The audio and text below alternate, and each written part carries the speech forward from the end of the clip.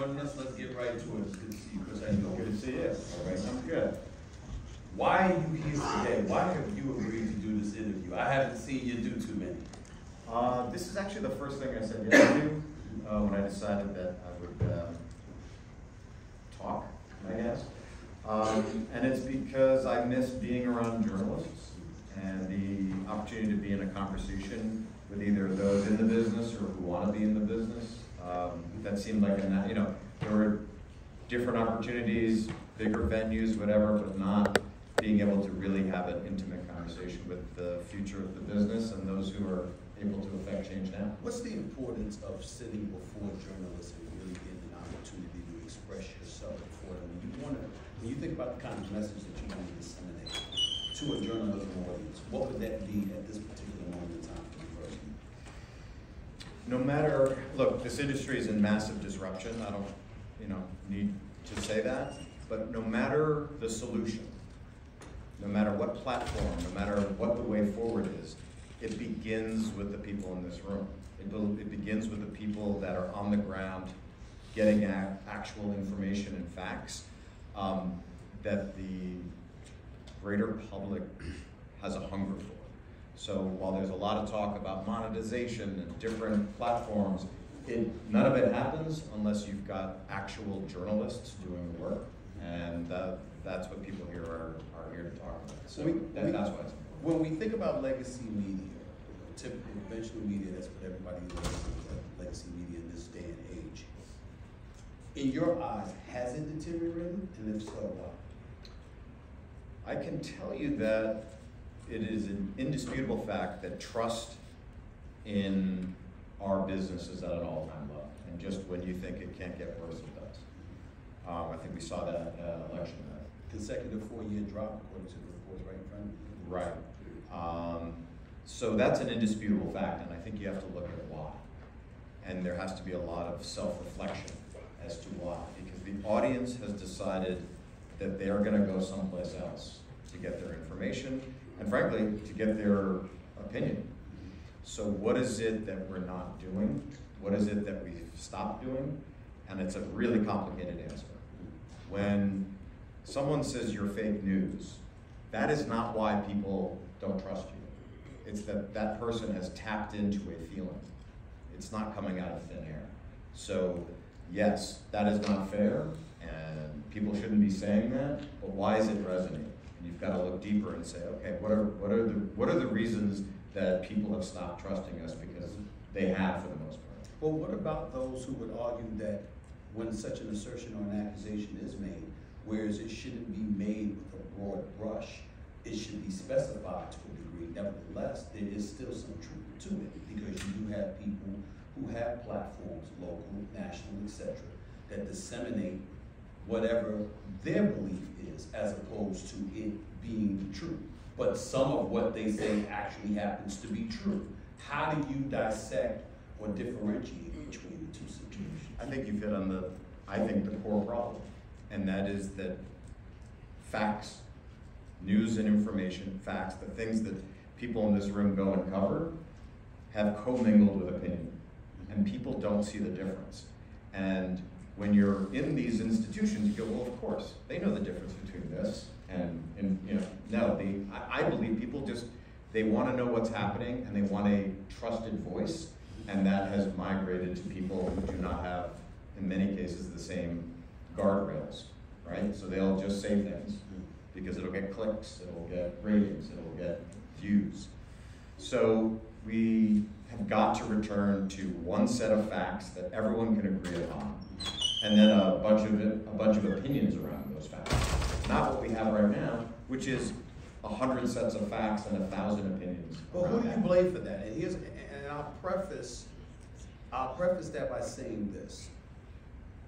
There is a clear distinction, for example. If I'm watching Jake Tapper on CNN, that should be a clear difference from Abby Phillips or Caitlin Collins in prime time. If I'm watching Neil Cavuto on Fox News, that's not Sean Hannity or Jesse Waters. If I'm watching, the news in the afternoon on MSNBC, that's entirely different than Joy Reid or someone along the lines. It's clear that it's more opinion than it is actual news. Nevertheless, you're sitting here, you're saying it's convoluted to some degree. There's not a clear distinction, or at least people are not comprehending that. Why would that be the case? Because I think you watch more than the average person out there. And I think, look, one of the things I've done with my time is I've learned how to become a pilot. Mm-hmm. And I did that largely because I wanted to really get outside the bubble and meet people that have nothing to do with media. Mm-hmm. One of the friends that I've met has a plane. And a month ago he said, hey, come down with me to North Carolina so we can help with hurricane relief. Mm-hmm. And I went, we flew into Statesville, North Carolina, picked up 1,300 pounds of supplies, brought it to Ashe County. It was amazing. Bunch of volunteers, hundreds of people. Not a FEMA worker to be seen, okay? And then I talked to a county commissioner and he says, you know what? We think FEMA's gonna get here by the end of the week. They were a little bit caught flat-footed, but they're, it's gonna be okay. Now, we all know how that was covered. You have some people saying FEMA's given away all their money to the migrants and they've completely abandoned North Carolina because they hate North Carolina. And then you have the administration going, no, everything's perfect. We're on it, we're on top of it, we're there, we're doing this, that, and the other thing. And I believe the press, in a good-hearted way of trying to disprove the lie that FEMA is not doing anything, takes the view that everything's perfect. And they give voice to everything's perfect. And if I'm a guy sitting in North Carolina, that is not my reality. So if you're seeing something that isn't your reality, you then tune it out. And you say, you're not relevant in my life anymore. And I think that's what happens when you do not have a agreed upon truth that everybody trusts. And I think that's been eroded by the fact that opinion has mixed into all hours of the day. And it's not, you have to be a very close watcher of these things to go, oh no, I know the difference between Joy Reid and something, Chris Jansen. I would push back by saying, whereas I'd say nothing to argue with the point that you just made. I think the advent of social media, the fact that an inordinate amount of people have such a profound voice, or at least they feel that they do, and everybody has a voice and everybody gets to be heard, at least in the crevices of their own mind. When you look at back in the day, the Ted Koppels, the Peter Jennings, the Tom Brokers, the Dan Rattles of the world, and others, 60s, 70s, 80s, etc. Some people felt like what they were talking about back then had nothing to do with their reality, but it still didn't have the level of vitriol, the level of disgust that we see expressed in this day and age. How do you explain that? Because I can make the argument that it was always the case where people felt like reporters and journalists weren't necessarily reporting on things that they deemed relatable to them, but they still didn't act the way that they're acting now. Because I think what happened back then is news divisions weren't expected to make money. Okay. So you felt that even if it wasn't relevant in your life, you were being given information because it was important, not because it was going to rate. Mm-hmm. And all of that, hey, look, people snicker when I talk about the importance of the breaking news ban. Right. Okay? The breaking news ban, if everything is breaking news, then nothing is breaking news. I agree. And every time that you put a breaking news banner up over something that isn't breaking news, you're undercutting trust with the audience. Because they're like, oh, you're reporting that because you want me to watch, or you want me to click, or you want me to get outraged. So all of these things erode trust. And so even if it wasn't relevant back then, you still had trust in it because it was done for pure reasons. This is what's important. Now, and that was, I would argue, a community. People had a community around, I want to know what's happening. I'll go watch the CBS Evening News with Walter Cronkite. That's why he was the most trusted man in America, right? Now what you're talking about is that community has shifted to different voices that people are seeking in the absence of what used to be the purview of mainstream media. And the people that are able to build communities are the ones that are seeing success in media right now. And how do you build those communities? And at what cost do you build those communities? If you're just feeding people things as fact that are not as fact to build those audiences and communities, that's not good for society. And where we sit right now, and I cannot be more alarmist than this, we are living in a low trust society. And low trust societies ultimately fail. So the notion of getting trust back into institutionalized journalism there's nothing more important. And so all of this feeds into that problem. Was that your mission, to elevate the level of trust when you took the job at CNN?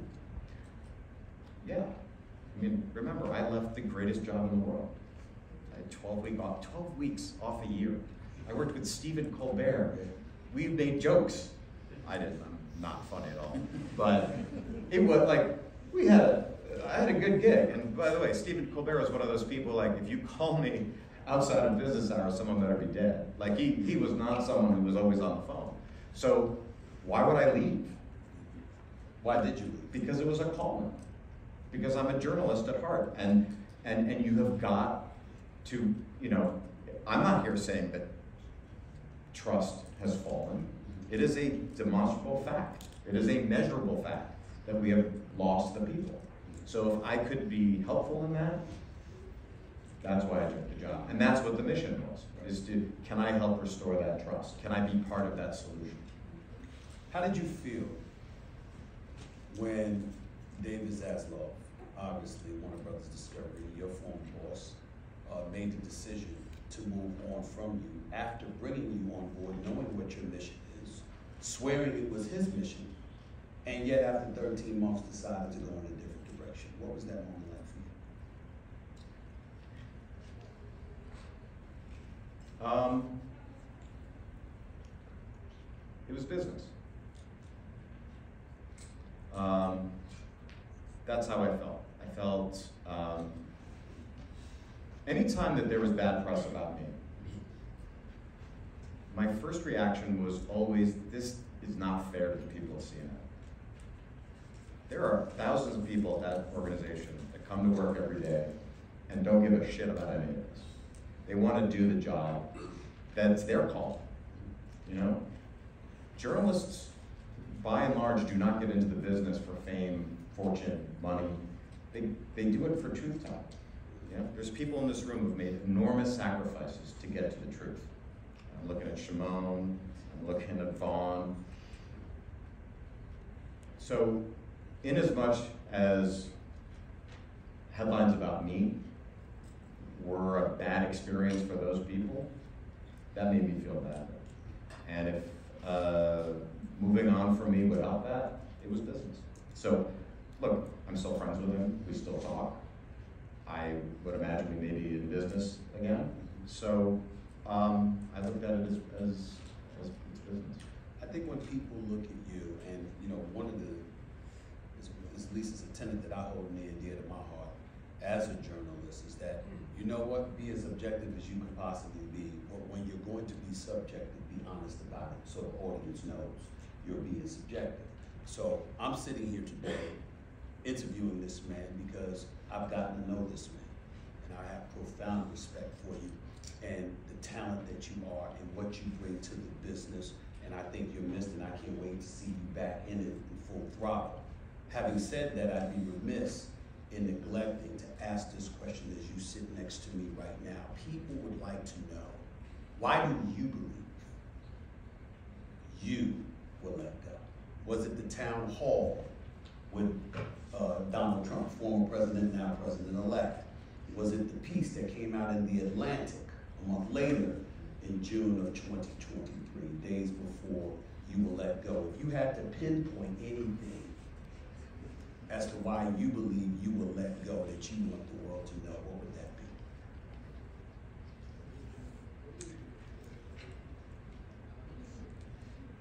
When you try to change something dramatically, you can't do it alone. You've got to build the trust of the organization. They have to believe in you. And I did not build that trust. I was not able to, in the time that I was there, build trust so that people would tune out the noise and sort of follow me into that. Because of time or because of something else? I think, I've thought a lot about this. Time is an element of it. We have to remember where things were at that time. It was a crazy, I think everyone can objectively say it was a crazy time, particularly at that organization. But that, I'm not letting myself off of. I think when you try to have a bold way of going forward, you have to be confident, and you have to show confidence in it so people follow you. But there's a fine line between confidence and arrogance, and I still work on dialing that. And I think sometimes I was on the wrong side of that. The Atlantic article, I absolutely should not have done.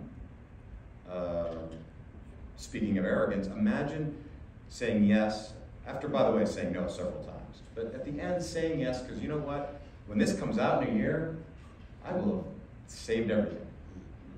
This is going to be an article that's going to be so positive because in a year, I did it. Imagine that arrogance now that I look back. Now, I hadn't failed at anything before. So it was, I absolutely thought, you know what? Yeah, in a year, they're going to be writing about, wow, look at all these great things that have happened. So no, I shouldn't have done that. Definitely should not have taken the reporter to the gym. If I can say one thing to anybody, do not bring a reporter to the gym. The Trump town hall, I said at the time, and I still believe today, it was the right thing to do. I think it's been borne out by what happened in the election. I also said at the time that we probably could have done a better job of telling the audience at home who was in that audience. The team at CNN, they've done 100 plus of those. How they choose the audience, all of that, like there's no one better. And nothing changed for that event. And, I think their reaction, remember, we hadn't seen Trump for a very long time. That was the first time he answered very tough questions in a long time. And the fact that his shtick resonated with voters in New Hampshire, that's part of the story. But people at home had to be told that. And that's one thing I would have done differently. But so why was it? I think it's all of that. And I think it's people that, there are those that didn't want change. And how I reacted to those people, I picked some fights I shouldn't have picked. There's some things some alliances I should have built. There are people I should have trusted more. There's people I should have trusted less. But there's not a leader in any organization that doesn't have those self-reflections. Last question on this subject. Okay. Tell me when you said the reporter. Promise. Promise. You gave the reporter access.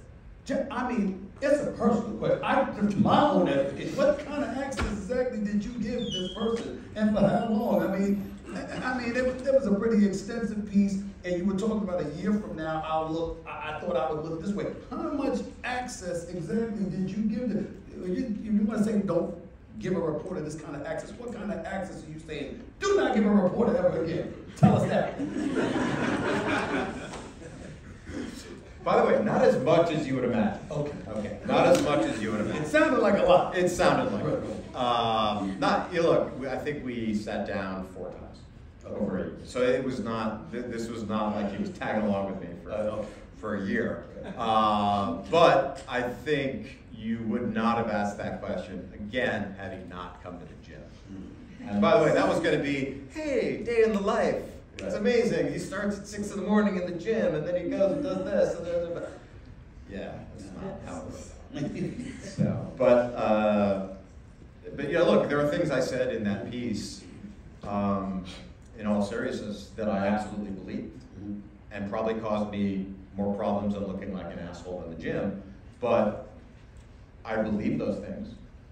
Probably not the right forum to express them. So that, I don't know that I want to be at a journalism conference and say don't talk to journalists. But don't take them to the gym. Don't take them to the gym. I'm watching the election unfold. Really a couple weeks ago, and couple weeks ago actually. And knowing you, coming to know you the way that I have, I found myself thinking about you a lot. I felt that in a way you were vindicated. You came to CNN, you wanted change. The mandate was changed because too far on one side. You wanted centralized to some degree, a little bit more objectivity, et cetera, because the voters, the potential voters, were being turned off. And we were told, no, that is not the case. Life has changed. The left and progressive tendencies and what have you, we're all for it, and it will show come election night. And it didn't.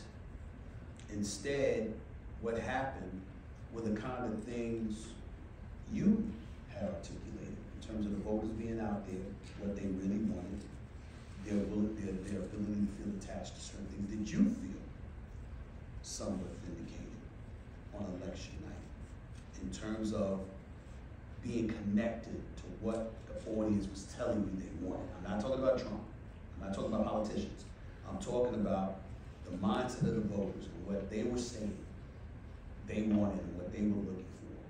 You seem to have more of an attachment to that than people realized at the time that you were at the helm of CNN. Did you feel a little vindicated on election night, after election night? I felt reassured that I was right. But I'm not a lone voice out there. There are many people who, when I got the job, articulated that same thing. So, I do not, vindicated would be feeling that no one was listening to you, and you were this lone voice that everyone said was crazy. And I never felt that. I felt always that there was this large undercurrent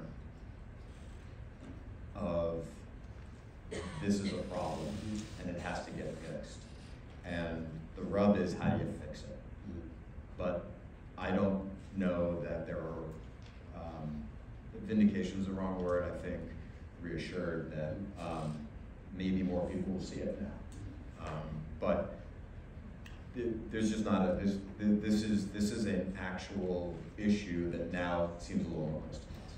So if people see it now, leaning towards your words, reassured, and we see a former president that now is coming into office again, and he has the Senate and the House, how should networks be covering politics now compared to how they've been covering it in light of what we've seen transpire with this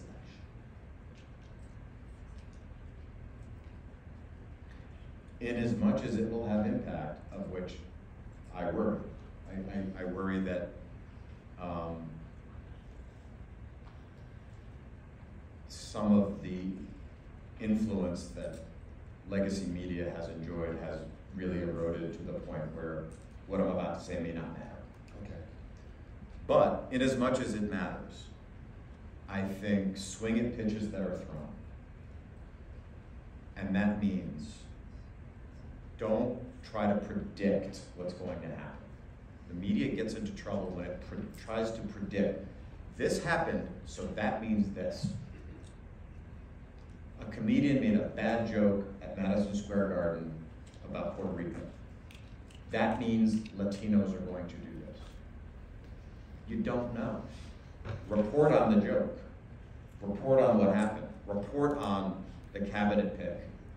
Do not try to extrapolate what that means. I have to challenge you on Wait a second, wait a minute. Okay, go ahead. The press, the people that cover things, the people that are trusted for news and information, do not try to extrapolate what that's going to mean. Totally understand. That's the job for people like you. Right, but that's what I'm saying. Because those people that are reporting, and I've often said this to people, this is how I maneuvered from being in newspapers and radio, ultimately to television, and doing what I do as a commentator. I'm a beat writer for the Philadelphia 76ers, covering Allen Iverson and the 76ers and those guys. and it's 2001, and they make a run to the finals. And even though I knew Kobe and Shaq were gonna take them out in 5, I called them, right? I said, I'm covering the team, and I remember breaking every single story about the Sixers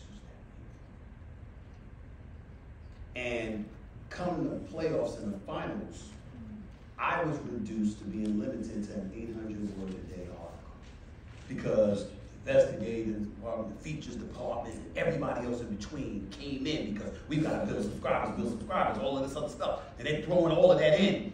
And the news didn't matter for more than 5 seconds. Because once you got it, all you wanted to hear was what people felt about it. How do you talk to an abundance of aspiring journalists, recognizing the fact that news is paramount? It's very, very important. That's the foundation upon which this industry is built upon. But it pales in comparison in terms of significance to the opinions that follow, because that's what the audience is interested in. What do you say to a bunch of aspiring journalists about how to maneuver their way through that terrain, knowing that that's the reality that's awaiting? Which part of the ledger you want to be on? You got to make that choice. And I said, look, one of the things I did also, I taught up at Syracuse University, future of media. One of my students is here. I don't know the future of media. I mean, it was like I'm asking, hey, what's the future of media? But I had students in that class that go, I want to be an influencer. I want to talk about what's happening in the world because I have something to say. Great. And I had students in that class that said, I want to be the person that goes and finds out what's happening. And I think we've got to get away from thinking you can do both. You've got to be one or the other, and organizations have to really delineate between those two things. And I think the future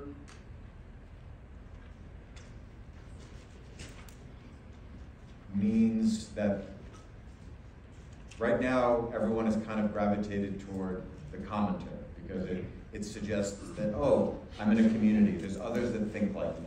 And that's what people want to feel like they're not alone, especially during scary times. But what actually happened, truth about what actually happened, is going to become a commodity. It's going to be scarce.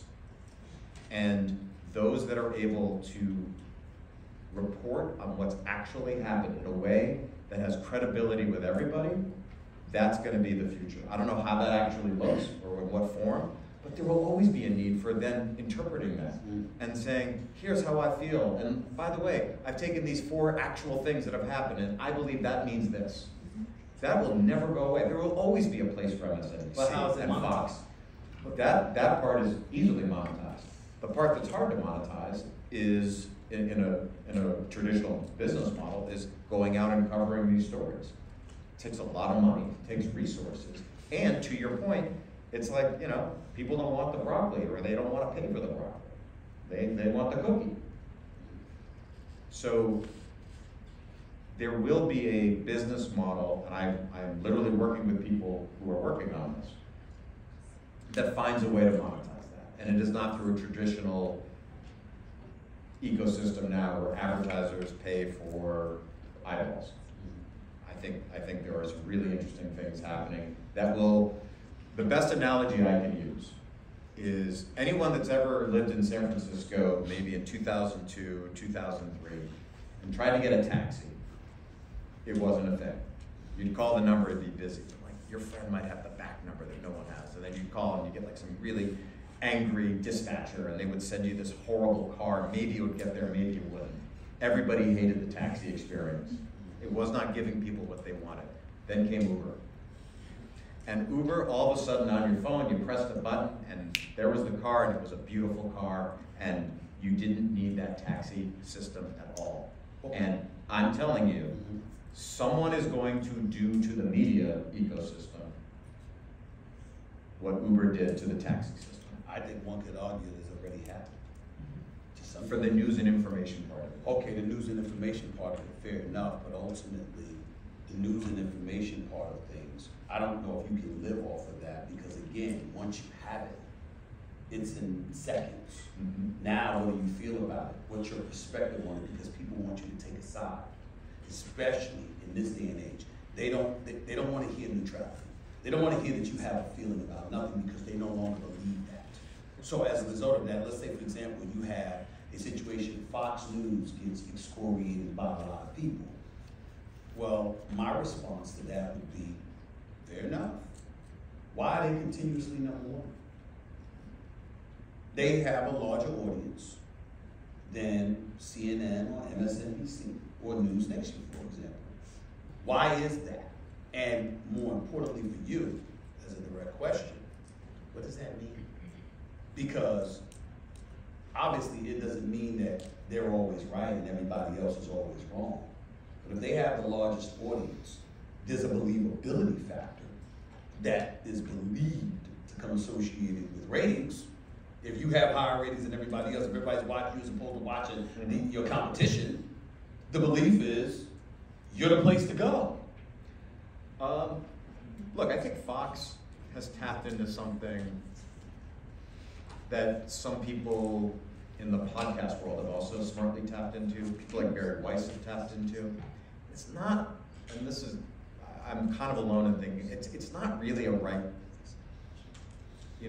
center. It's not really about that. It's about questioning groupthink and saying, you know what?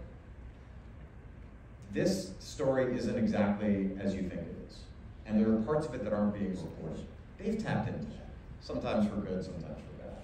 But I think people, because they've lost trust in the legacy information, news and information, they don't think they're getting the full story. And they go to places that they think will give the full story. And I think one way, going back to your earlier question about how you can fix that, is if you are a news commentator and you are interviewing somebody whose worldview you agree with, double down on the tough questions. You become, your side is better if you take tough questions. And I think too often we see interviews on the air with people that will, of course this is the right thing, and you just sort of let the person talk and you say, thanks for being with us. And if someone comes on whose worldview you disagree with, or whose cause you disagree with, you've got some very tough questions for that person. But I think we have gone down a road, particularly with left-leaning ideas, that are not challenged enough. And if you don't challenge them, then people out there who are watching go, I'm not getting the full story, I'm gonna go somewhere where I can get the full story. Well, what about this notion of as it pertains to what has hurt the left? You have an opposite point of view than folks that lean right. And you're so vitriolic in what you've expressed that may have compromised you. I bring up Morning Joe Scarborough, and Mika Brzezinski. They went to Mar-a-Lago to visit with Trump. No issue there. But he is the same guy you call it racist. But by the way, people do have an issue with them doing that, right? Which I think is absurd. Yeah, I don't have an issue with them going to see them, but I do have an issue with, if you called him a racist, but did you tell him that when you saw him to his face? Or did you apologize? Did you, when you compared him with Nazis, did you look him in the face and say, I stand by that? Or did you fess up and say, I apologize? But here's the biggest issue I have. The biggest issue I have is, no matter what side you took, no matter what position you expressed in, did you tell the audience? Because you told the audience what you felt about him. Did you tell the audience what you said to him when you met him face to face? I think the audience has a right to know that from you because of the issue that you brought up about trust. You're not trusting the channel, you're trusting that person. I work for ESPN, but I'm Stephen A. I'm held accountable for what I do. If Mike Greenberg or Troy Aikman or L. Duncan or somebody at ESPN says something, I'm not held accountable for that. I'm held accountable for my words. And so for me, the individual who spewed that, are you standing on it or are you not? And did you tell your audience? I think that plays a role in it all. Right, but what about the notion that there needs to be, and I think Mika said this, there needs to be a different way forward.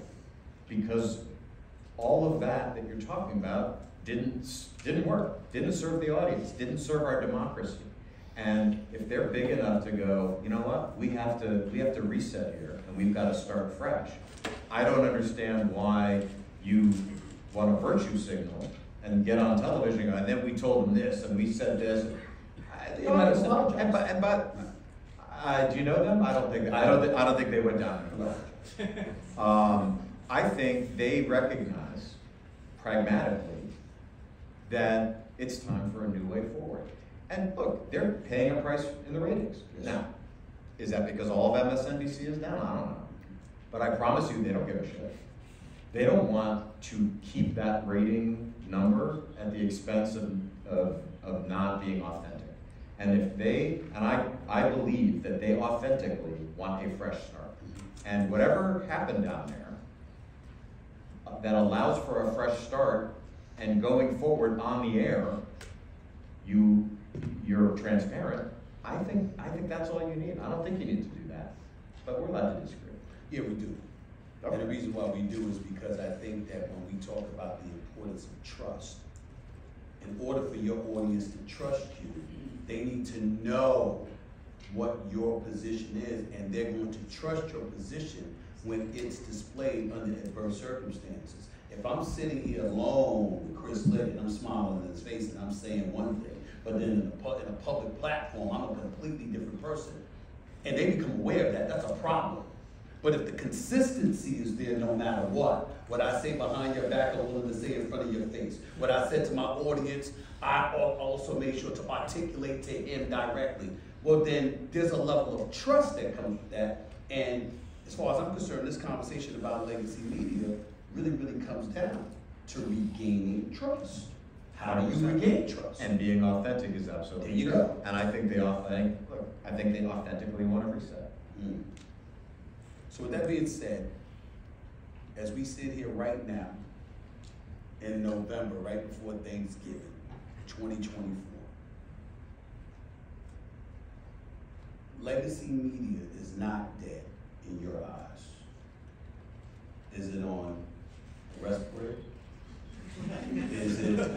Is it alive and well and just needs to be tweaked? How would you describe it? Its state of affairs, that is. I think legacy media in its current form does not have a sustainable future. But to those in the room that do this for a living or who want to do this for a living, I am incredibly hopeful for you.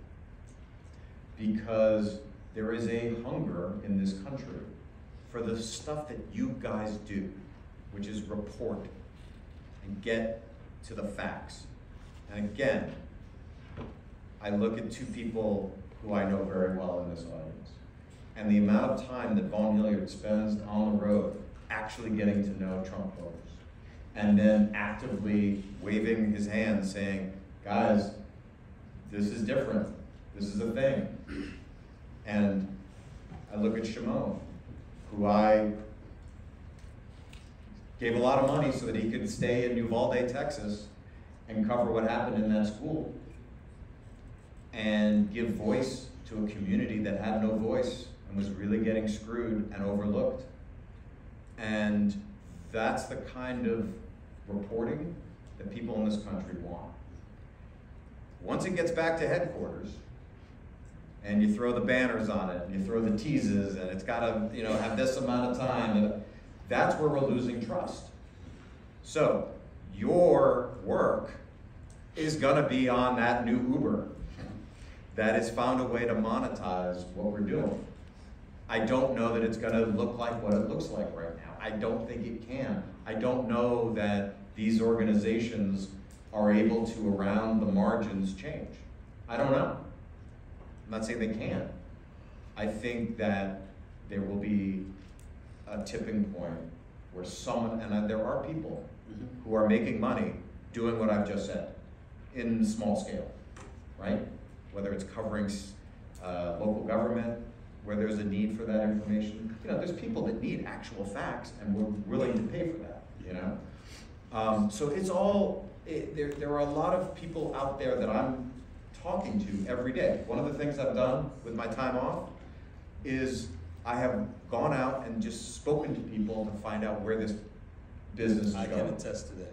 So 280 meetings right. I have had, because I keep track of them. And there are people doing really cool stuff, some of whom I'm working with. And someone's gonna pull all of these things together, and it's gonna turn into what the future is. I don't know that it is exactly as it appears. My last question before we take questions would be that of a personal one to you. What role do you anticipate playing in all of this? Because trust is important to you, news is important to you, facts are important to you, but I will remind everybody that prior to going to CNN, you know, on the entertainment side with Stephen Colbert, and pretty damn successful, leading late night, transforming late night to some degree, because he became a bit more political once you took over.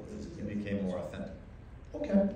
And that's, you know, that's how you. But that's what I mean. I'm just talking about focusing on politics. Yeah. That's all I'm after that. But I'm saying, which I mean, because you can go either way, and either way you go, you're gonna have, it's anticipated, you'll have a profound impact.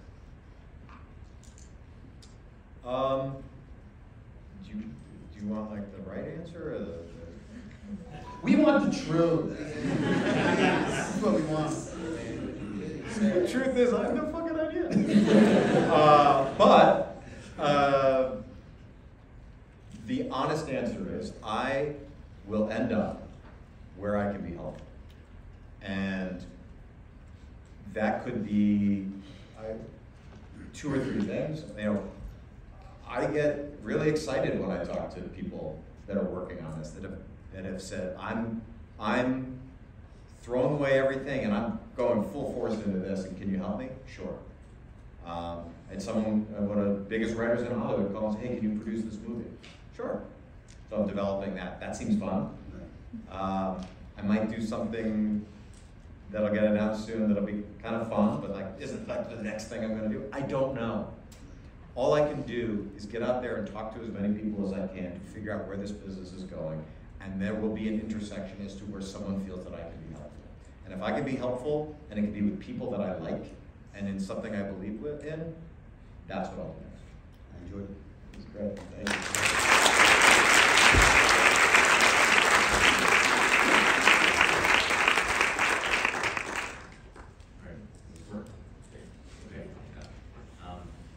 So first of all, thank you both so much. Brilliant conversation. I'm the head opinions editor of the local school. I'm sorry, I can barely hear you. I apologize. Oh, sure. There you go. Is this good? Yeah. Excellent. Perfect. Okay. Clearly not. I'm the head opinions editor here at the school paper, here specifically at Fort Lincoln Center. And you both discussed kind of informational, like news reporting, and then commentary as distinct concepts. I think you touched on before how one seems to supersede the other. I think both of you could provide a distinct perspective. Could you speak to like what an ethic of commentary might look like moving forward? Because you're talking about the changing nature of news reporting, how there's a hunger for reporting. There's the other side of that too. How should, editors inviting opinions from everywhere, how should we think about commentary? What are best practices, best ethical practices? I think each of you could speak. It's a great question, and I think, first of all, do not shy away from commentary you disagree with. Invite it, double down on it. Too often we hear these stories on college campuses of how could you even have these people come speak, right? And I think the New York Times got into some trouble when they, in their commentary section, wavered on that a little bit. I would say invite everybody, but you gotta start with the truth. So you cannot come on and have a commentary about something that isn't true. At Stephen Colbert, we had an entire department, an entire research department of people I had stolen from CNN to do nothing but fact check the monologue. Think about that. Because Stephen rightly believed that a joke is meaningless if it's not based in fact.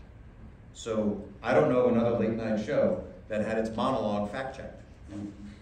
And that's, you know, I think that could be extrapolated to commentary. But you are the best in the business when it comes to commentary, but it's always based in fact. I would love to hear what you think. Well, you're absolutely right. It's got to be based in fact.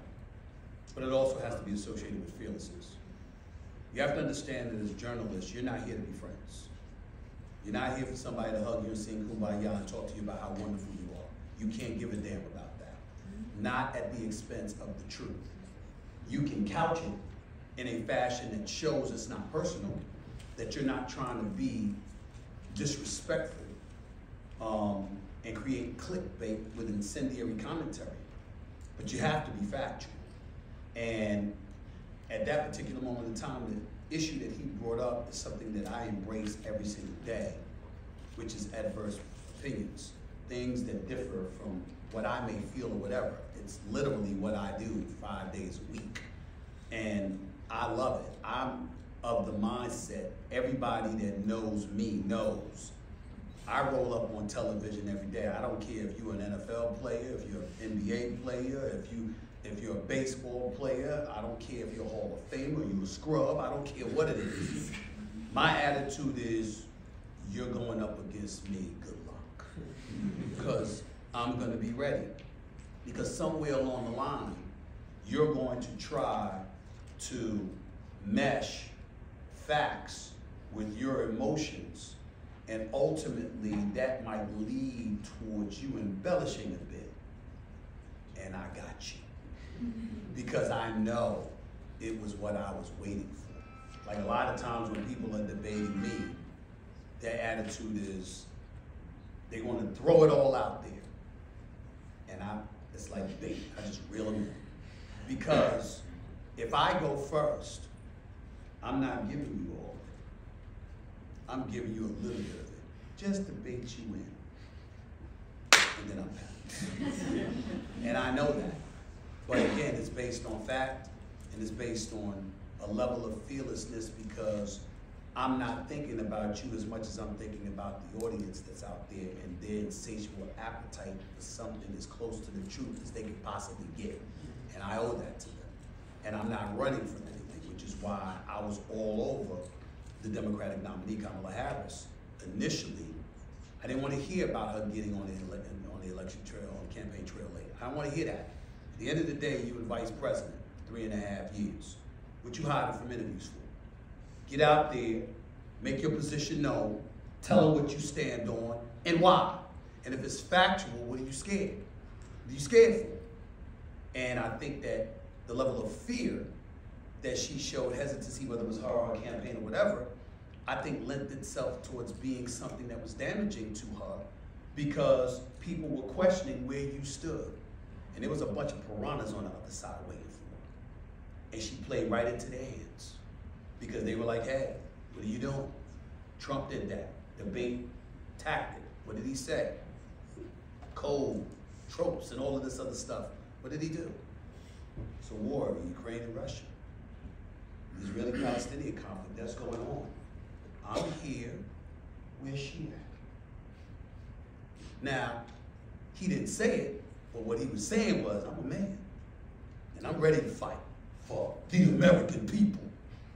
She's hiding. She ain't ready, y'all. That's what he was doing.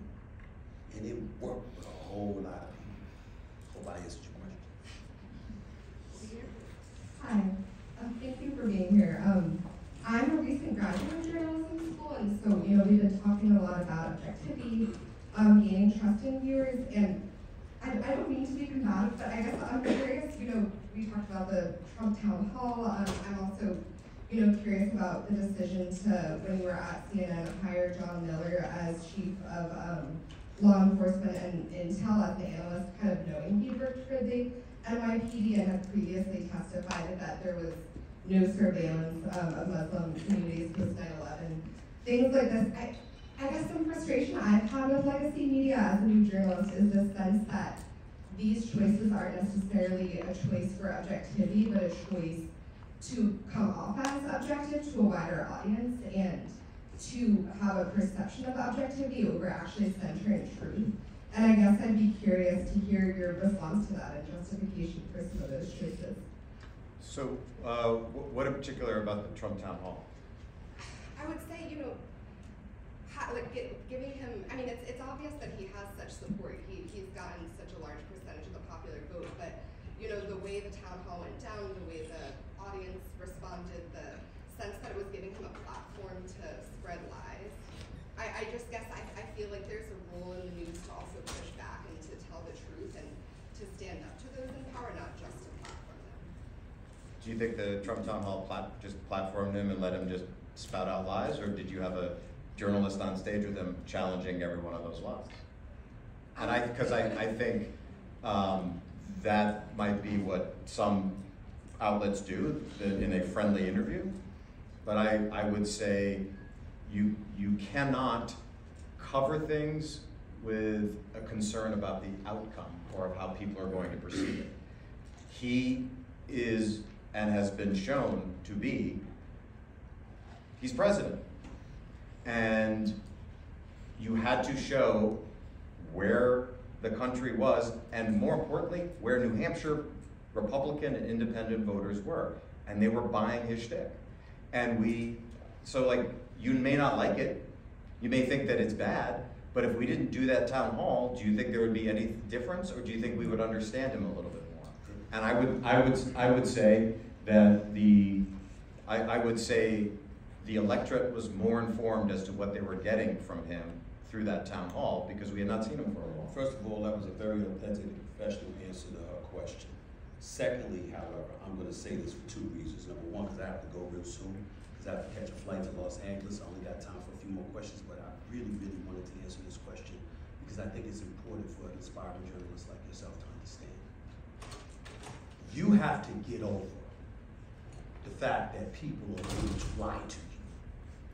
As a journalist, every day, they're going to lie. Every day. I don't care where you go. I don't care who you talk to. They're going to lie to you. And oh, by the way, what made Trump special? Trump would tell you the sky is orange when it was blue. And you could look up and see it was blue. He got it to a point where you would wonder, am I colorblind? Is there something wrong with my eyes? Let me go to the ophthalmologist and check myself out, because I know that I'm looking at the sky and the sky says this. He didn't care. And so when you say, and you ask Chris about, in terms of, it's not really about the truth per se, you know, it should be, but it's about convincing folks. I'm sorry if I'm misquoting you, but I'm just trying to make the point that I sit back, and most journalists sit back, recognizing that our job is to ask the right questions and present the facts as we know them to be, not to force you to answer the way we want you to answer. Sometimes those lies that somebody is willing to tell, you expose them because you knew what the truth was, and you presented it with your question. And as a result, the audience knows, and they know that they're lying, and that's all you can do. If somebody's going to sit back and say, I'm not telling you the truth no matter what you say, there's nothing you can do other than reveal they're refusing to tell you the truth.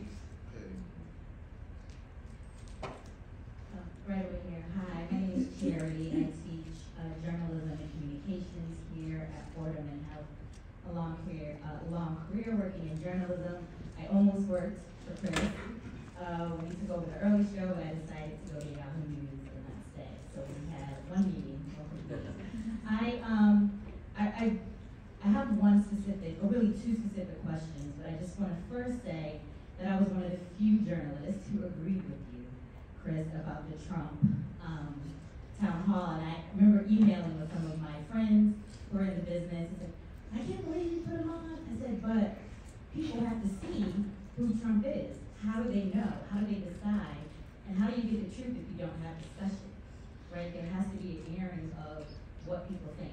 So I just wanted to make that point, that I actually did agree with you in that. But my question is, because this really stood out to me where you said you hadn't failed before. And that's wow, right? For your career. I told you I'm working on that arrogance and confidence. That's, so that struck me. I can't say my sense is that it'll be really helpful for students and also for people like me who have failed, right? So the two questions are, one, what did you learn about yourself and the failure? And then two, how do you navigate failure? How do you get back up? I mean, you clearly continued to move forward and did things you were interested in, from the lines, to talking to journalists, what have you. But just talking through that process, my thought is that that will be helpful to everyone here. So those two questions. Thank you.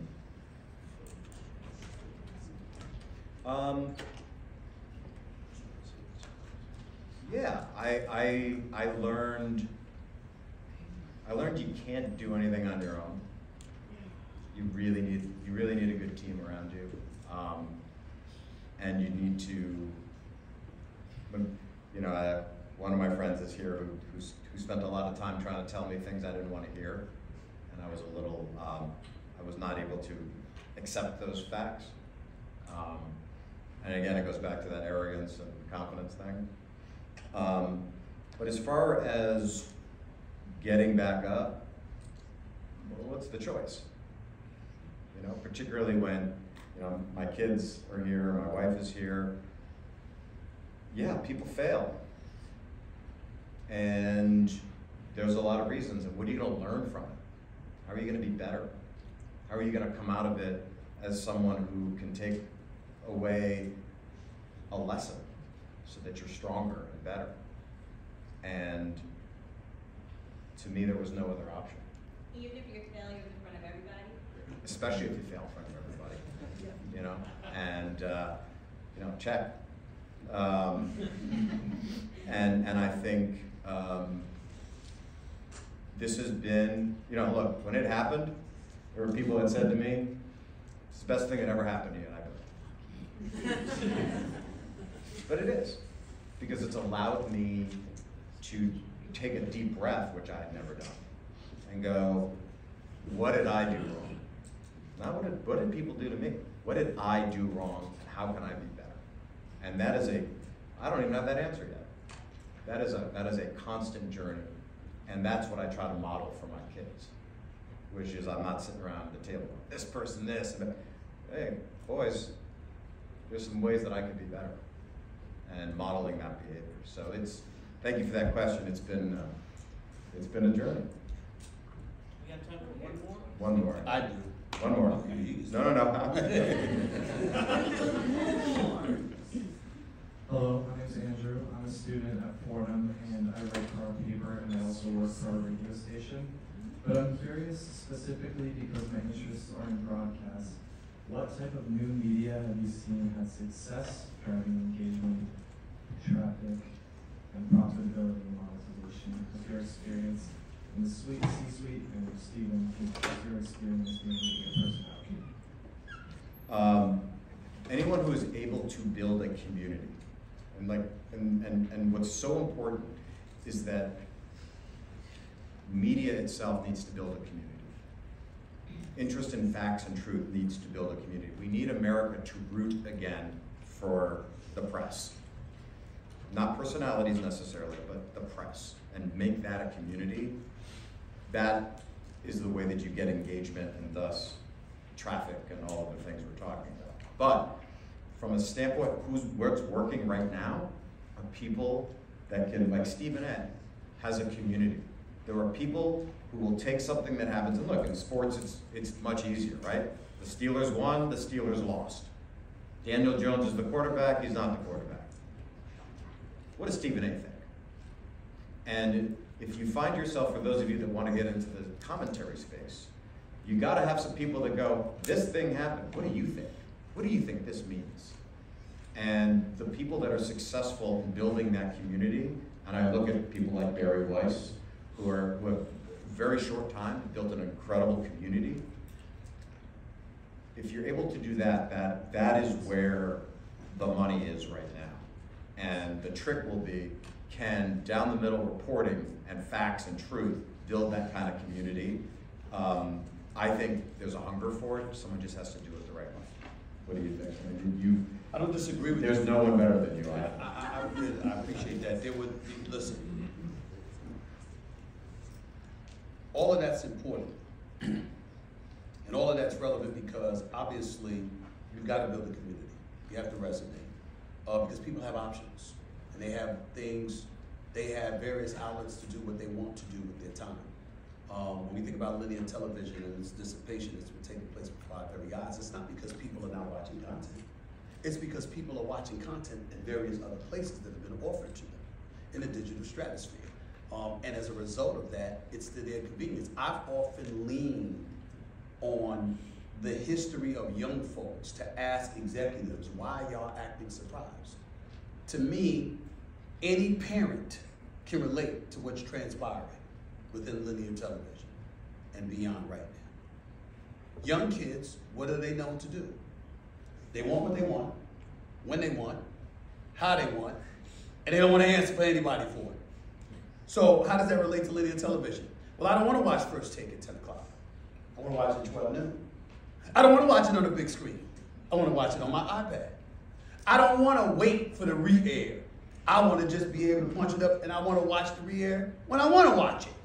I want to do what I want to do, when I want to do, how I want to do it, and I don't want to be responsible to anybody for it. That's young people. That's television. If you understand that, that's half the battle. Now, it's about being committed to building an audience. Well, what comes with that? You got a lot of people in the business now. They're here because they want to make money. You have no shot going up against me. Because I'm not in it for the money. I want the money. I'm going to get the money. But I'm not in it for the money. Because that's not why I did this. I did this because I had a passion to speak my version of truth to power, to stand before the masses and say, based on the evidence, facts that are out there, this is how I dissect, this is what I deduce from it, and this is how I'm moving forward because of it. And as a result, you hoped that the audience would gravitate towards you. How did that happen for me?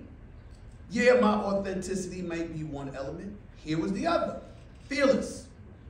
I wasn't scared to stand before the masses. Why? Because of my journalism background. You got people in the business today, podcasters, broadcasters, etc. You cannot be somebody that wants the camera, and then the minute the camera goes off, you want to go run and hide. In my opinion, that's not going to be successful. For Stephen Colbert or somebody like that, that's different because he's entertaining you at night. But in the news, the sports news, or news business, no, you can't hide. You got to be willing to stand up, front and center, in the face of scrutiny and say, all of y'all could kick rocks. Come to me with facts or kick rocks. You got no chance against me. Because I'm bringing that to you and I don't care what you say. So you get to a debate format, commentary, right? Well, what's the key to being a successful commentator? It's not about convincing you that I'm right. It's about you being convinced that I believe I'm right. Based on the information that I have and the facts that I'm presented, this is where I stand. I don't care what you think. Because the second I do, you can spin me. You can influence me. And if you can do that, then the audience gets to say, I don't trust you because you ain't standing on anything. That doesn't mean you can't admit when you're wrong in the face of facts. It doesn't mean that you have to stand on something even if it's falsehood. That's not what I'm saying.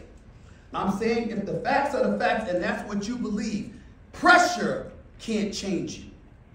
The information might be able to, because as you acquire more facts, all right, that's fine. But the pressure of the audience raining venom down upon you, you got to close your umbrella and say, bring the rain. I can take it. That's what matters. You can't do that, you don't belong in this business. And there's a lot of people that are in this business, don't blink, they'll be gone because they can't take it. On that note, Well, and I would say, same for leadership. amen. I got to Thank you so much. That concludes our private round. And thank you to our audience.